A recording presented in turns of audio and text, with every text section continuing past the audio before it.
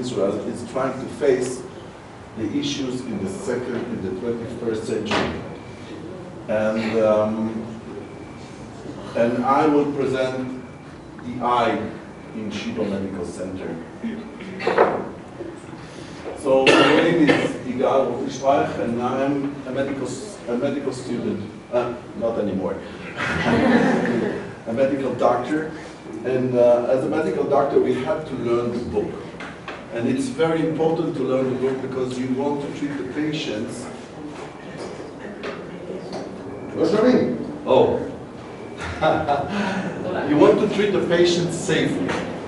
Because if you don't do it, they will get harmed. So this is very important. However, as you all know, when we start to look at real life, the book is not enough. And I found myself as a doctor trying to treat the patients with the cataract surgeries. Well, that's what we know. As an injection into the eye with type of Avastin and steroids, that's what we know. But many, many, many others, we don't have any treatment. And for that purpose, what I did, I established a research lab, which I can do clinical studies, but basic science studies, preclinical studies as well. So I'm going from bench to bed and backward, trying to understand how the specific patient can be improved. And this is something that you need to learn for decades until you go and imply it on patients, because you need to be safe. And because of that, I published papers, and I published also, and I invented patents, because when you're very close to the patient, your science is more applicable than science in the university. And I become, and after you do patents, so you start to establish startups. Right now 2 startups, and I'm starting now another additional 2, and probably the 5th will come shortly. And since I had an experience with clinical studies and preclinical studies, I became the chair of the Ethical and Regulation Committee in the American Research and Vision Organization, which is the largest organization in vision. Well, I'm going to show you my latest project, which is a real-time needle-free blood test. I'm sure all of you would like to have their blood count without sticking a needle in the hand. And especially in children, because sometimes we need to stick the needle even more than once, especially those children who have misfortune and get cancer and they treat it with chemotherapy, their blood count could go down. So this is a really big need for us as doctors. But more than that, in the corona period, we need to isolate the patients, and we don't want to be in contact with them, so we will be exposed to the viruses and bacteria. So what we can do with our system is try to use a remote care without being close to the patient. And the remote care medicine is one of the issues that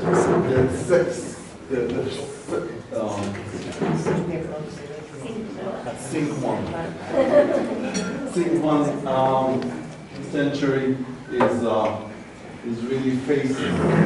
So this project actually started in the corona period, when I was trying to look for a way to diagnose the patient through a camera on the eye. And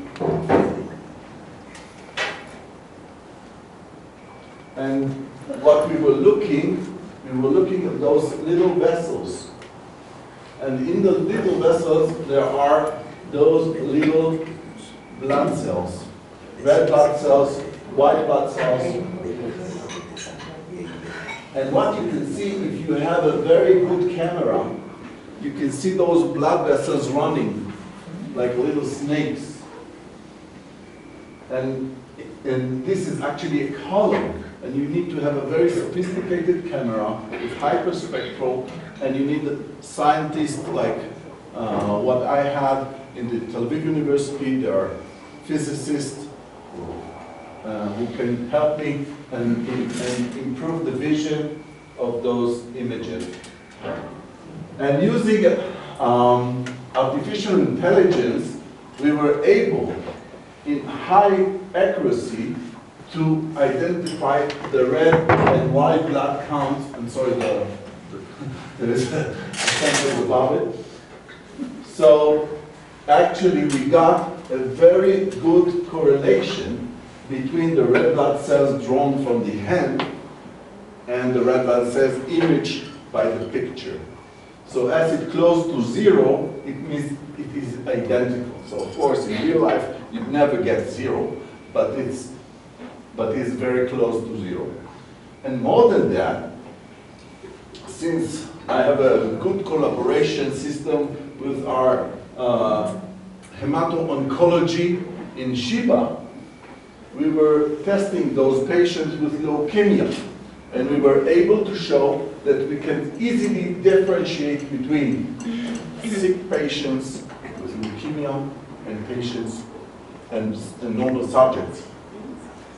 And this is very important because, you know, it's not easy to bring those patients to the hospital. They are very vulnerable to infection.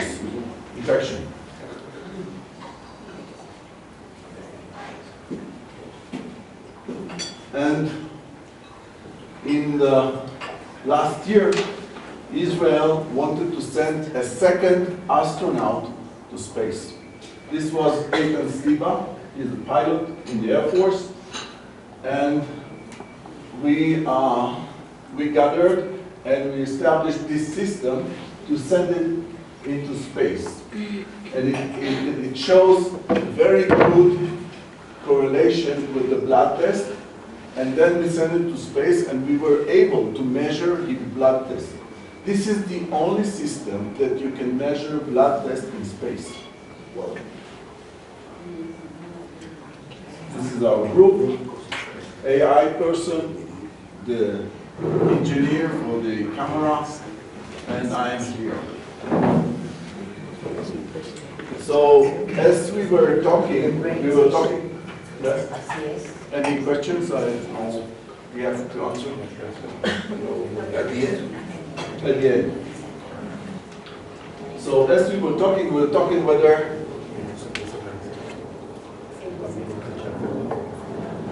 we were talking about one of the biggest issues that Sheba Medical Center, Tel Hashomer, is facing. It is neurodegenerative disease. So the eye can be a window to the brain. Nobody listens? לא שומעים אותך. לא שומעים אותי? לא, כן, חזק.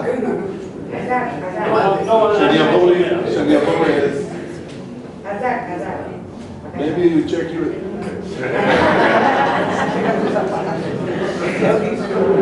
So why is that? Why the window can be a window to the brain? Because actually the eye is a protrusion of the brain. It grows during the embryo time from the brain like a ball outside. But however, you know that the eye needs to see, therefore it is transparent. And if it's transparent, we can see the blood vessels, we can even measure the layers of the neurons. There are layers of neurons, and we can measure the thickness of them, and we can know each one of them, whether it's functioning, whether it's thin or it is thick. And one of the biggest problems in neurodegeneration is Alzheimer's disease. It is a global epidemic, and by the 2050 it will triple itself. However, there were more than 400 clinical studies, and none of them successful. And why is that? It is because when we diagnose Alzheimer, it is probably too late. It's very difficult to diagnose Alzheimer with cognitive test. The cognitive test actually a questionnaire. You ask the patient how much he remembers, and if you don't sleep well, you get better, worse results, and if you're more concentrated, you get better results. So it's very, very subjective. And in any case, whenever you do a clinical study and you have a subjective test, the placebo, which you compare, is a big issue. Because the subjective test is very, very influenced by placebo.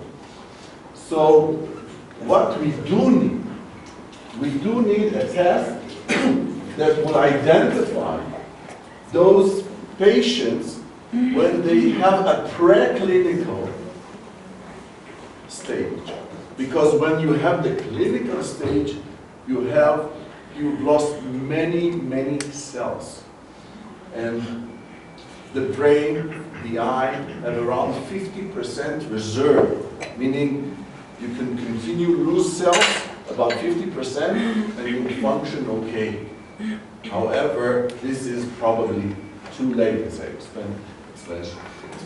And therefore, we need a biomarker, a measurement that will tell us whether this patient is prone to produce Alzheimer's.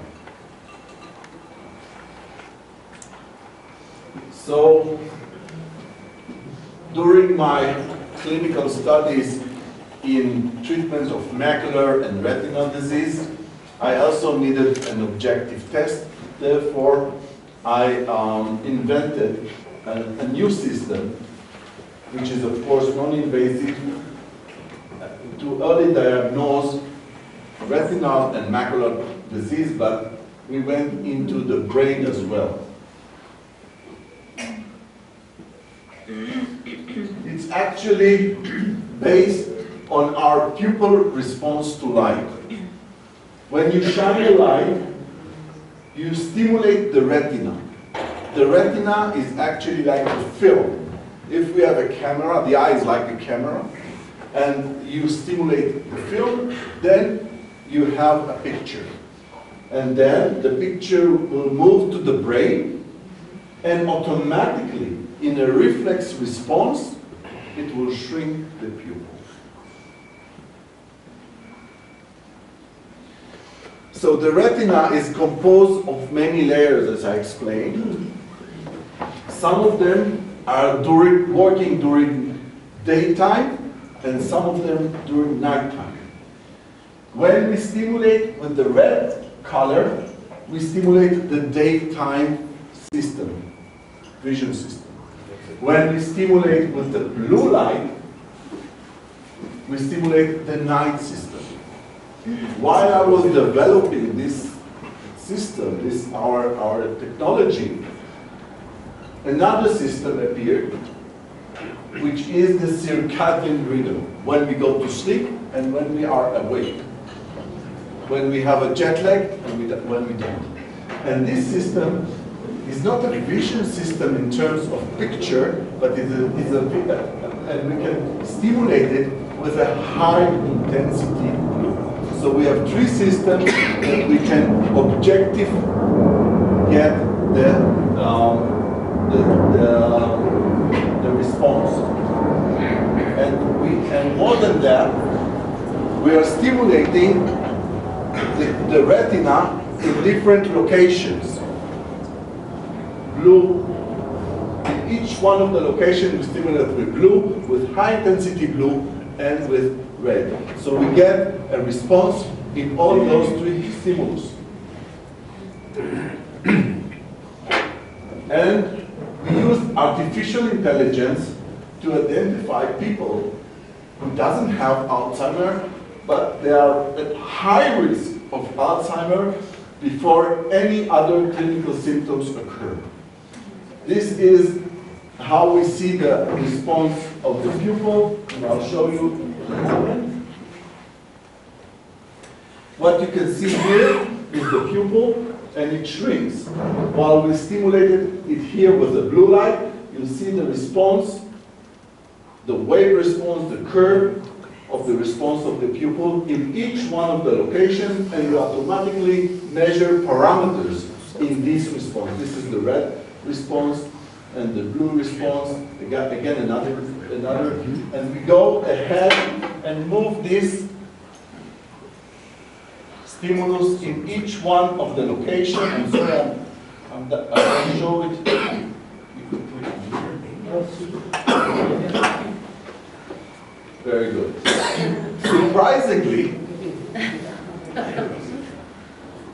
thank you. Surprisingly, we found two locations stimulated by the blue response, here and here, meaning here. Okay? And those two are the only ones from all this area that were significantly showing that we can identify with this system high-risk Alzheimer. That's Síguenos. Thank you. I'll pay you, don't worry. So this is an objective, because we don't ask the patient anything. We ask the patient just to look straight ahead. The regular visual field that we do in our clinic, we ask the patient to click while he sees the light here. And then he clicks again when the light is smaller and smaller and dimmer, and then when he doesn't see it, he doesn't click. This is a very complicated task for people with cognitive issues. This is a very complicated task for children. This is a very complicated task when you're tired, or when you're even having any difficulties with attention deficit disorders. So this is a simple test with a reliable responses. Thank you.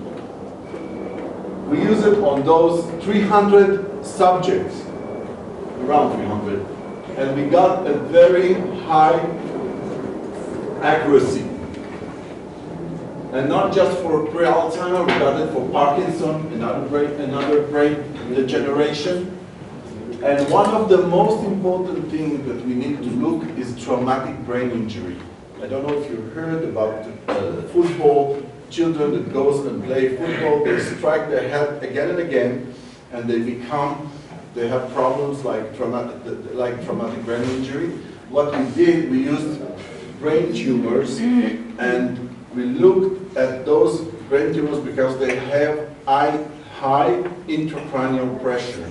And we showed that in those patients, we can also identify, even they don't have any problems on the visual pathway, we showed significant and accuracy with this system.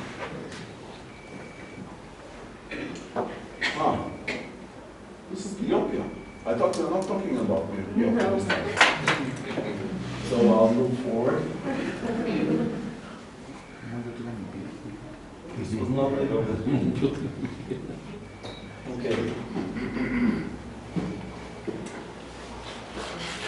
So as I mentioned, I'm trying to look for treatment for patients who doesn't have any treatment.